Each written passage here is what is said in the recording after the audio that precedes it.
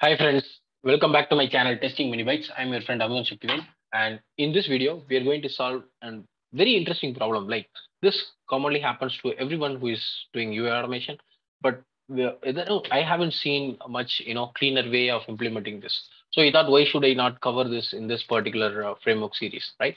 So I am picking up some of the peculiar, commonly occurring problems which doesn't have cleaner implementations and trying to come up with good implementations, right? If you have some problems in your mind that you are trying to solve in UA automation but you don't find a very good solution, you can please leave that in the comment. I'll try to come up with a very good solutions for them, right? So in this particular class we are going to focus on a very simple use case where there is a page and you want to validate multiple components in the page, right?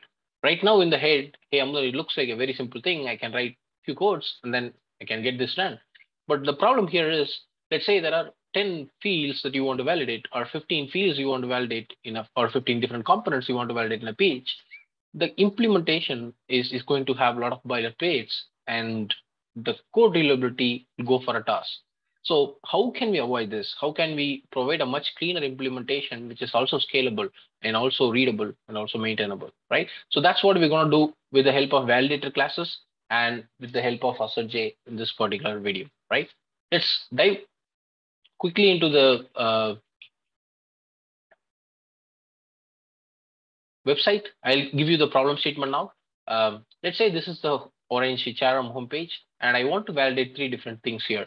One, I want to validate whether the source, let's say this particular source text here, the WebRes, the particular thing, and then the logo.png. This is actually pointing to the right logo, right? Because this normally comes from somewhere, and we want that to be, correct string, right? So that's the first validation.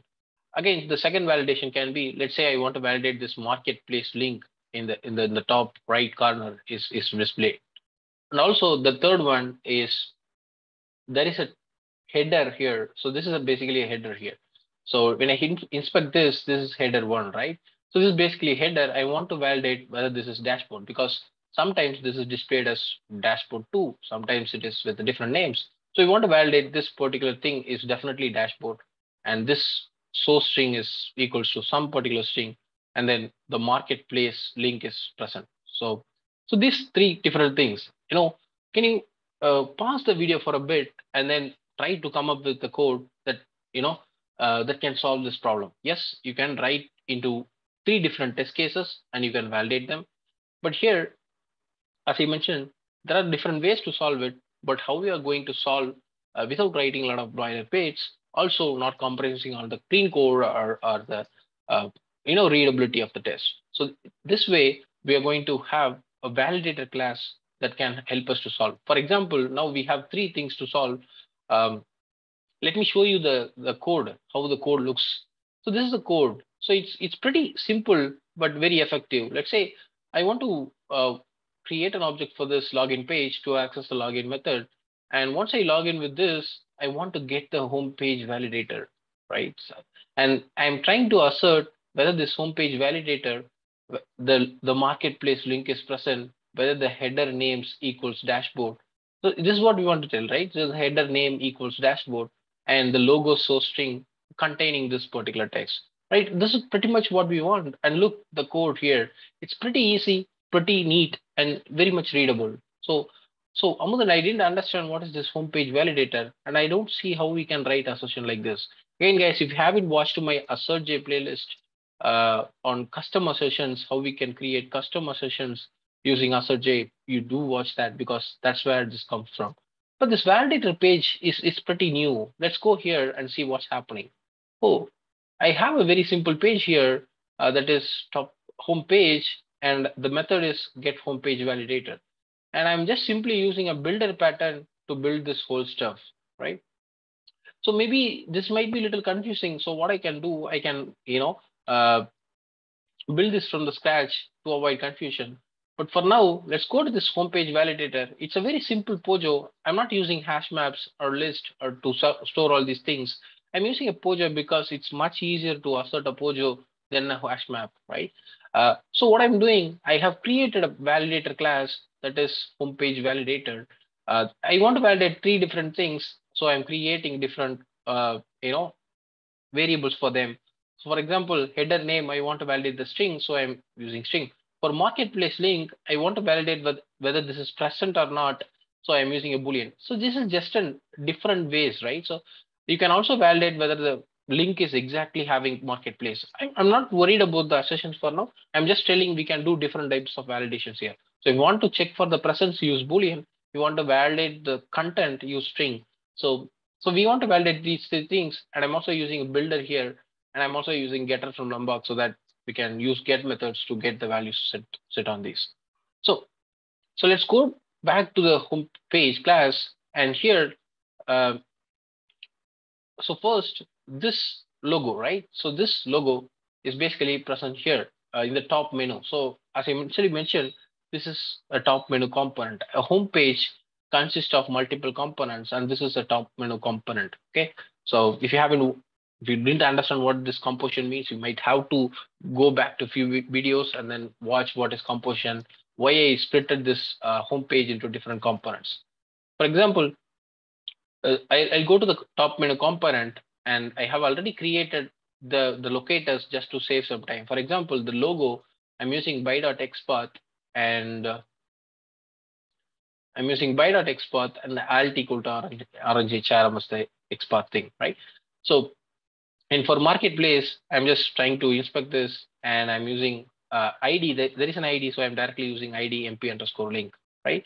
So what I want to do with this is first I want to get the attribute of source from the logo, right?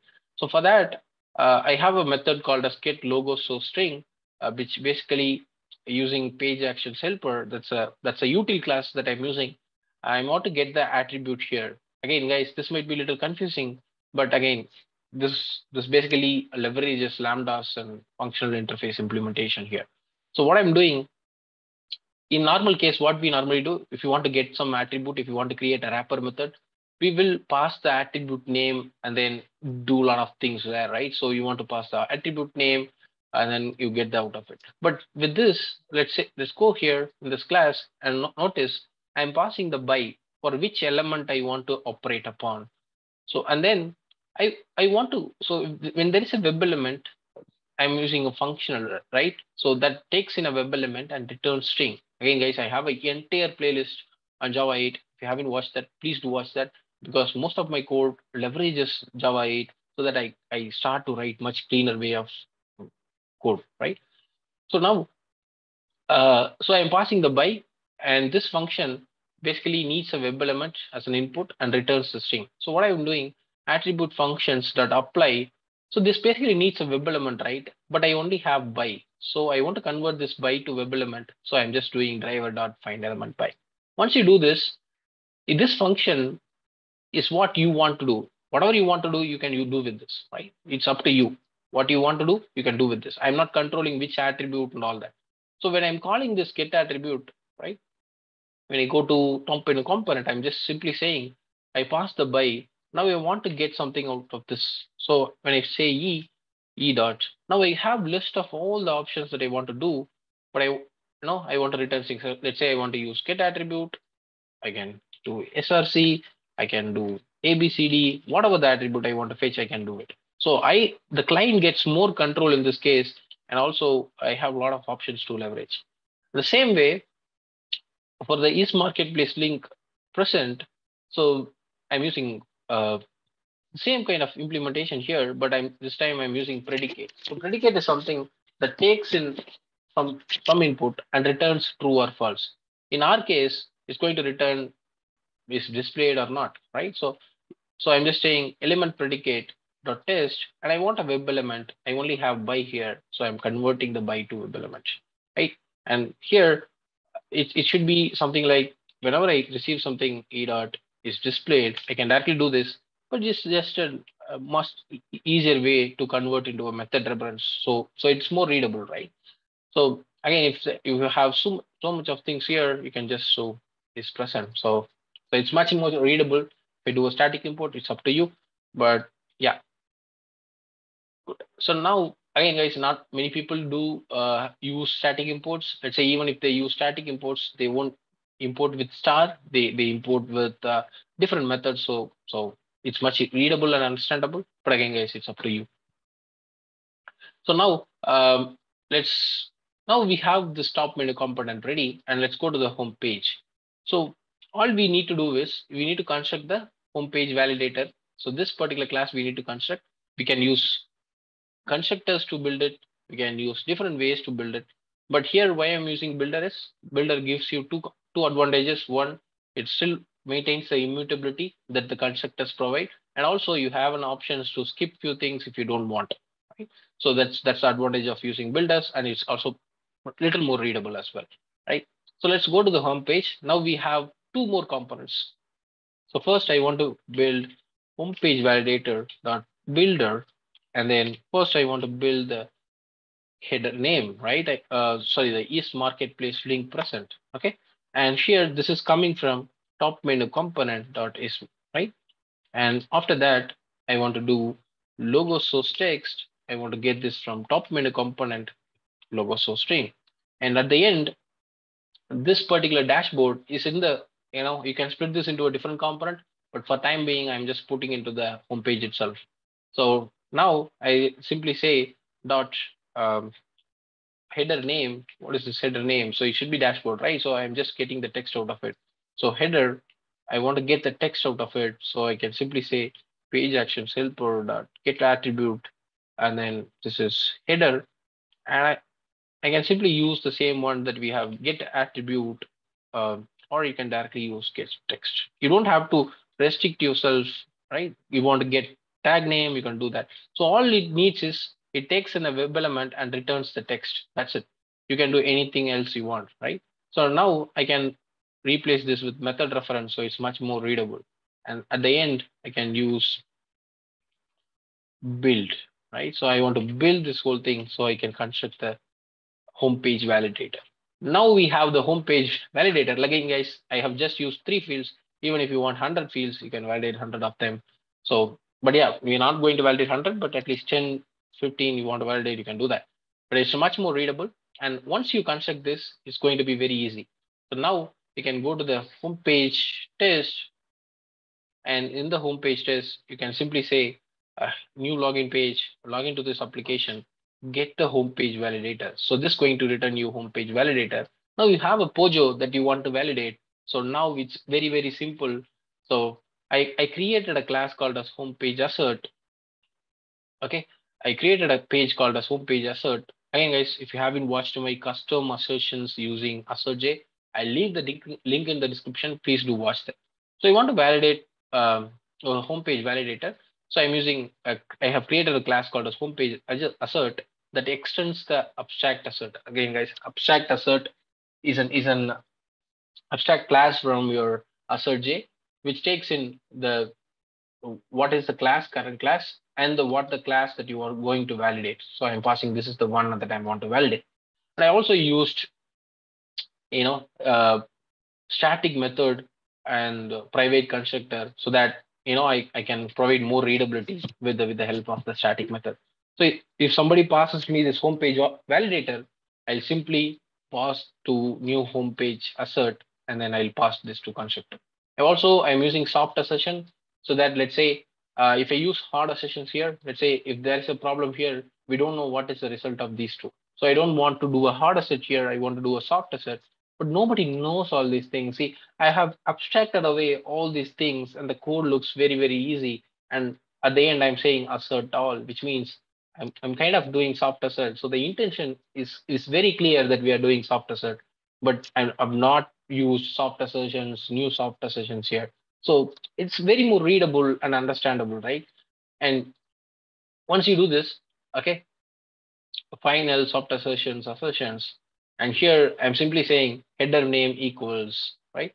So I want to validate, I will get a thing that I want to validate. So this actual will be the actual dot.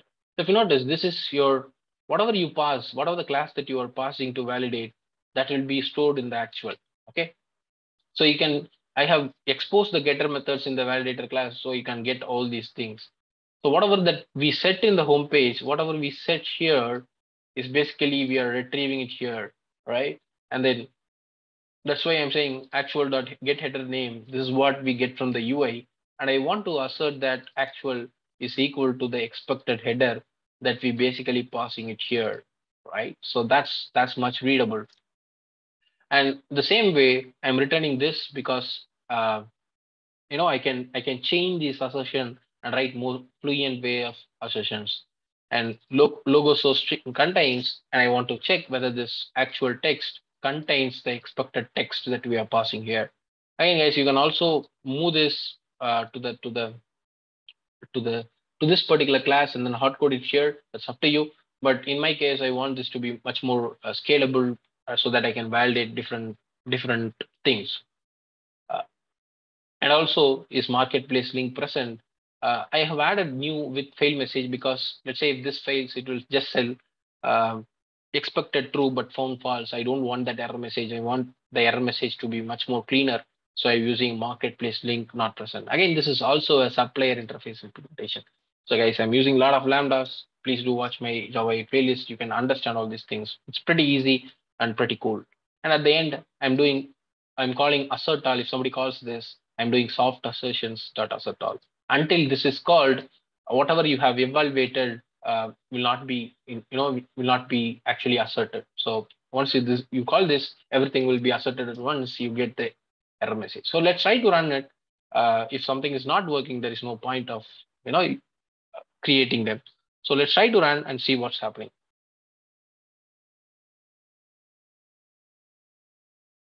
So the website is getting loaded.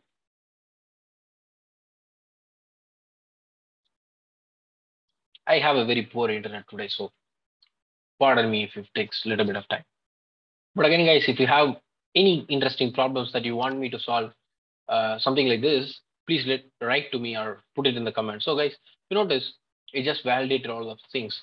I normally validate if something is working fine by failing something. Let's say I do something like this. Let's see whether this is working. And also, I can also hey, it is false and see whether this what's happening. Again, guys, I'm using at the rate test from the J unit. Okay, and you can pass these expected values from your CSV source, whatever, if you want to parameterize this. But in this case, I don't want to parameterize, so I'm just simply using it here.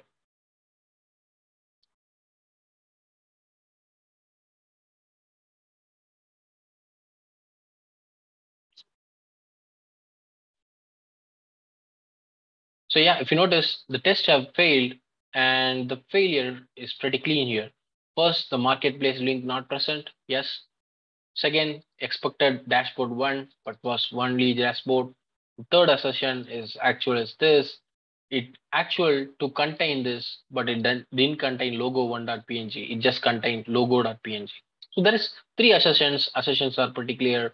This is what exactly we want to achieve. So let's revert all these, uh, and then yeah. So logo one, and let's go here and make it as true. That's all I have to cover in this particular video. I'll see you guys in another great video. Until then, tada bye bye from Mumdan. Again, guys, if you haven't liked this video, please do like and share it with your friends and spread the good clean code across the community. Thank you guys. See you. Bye bye.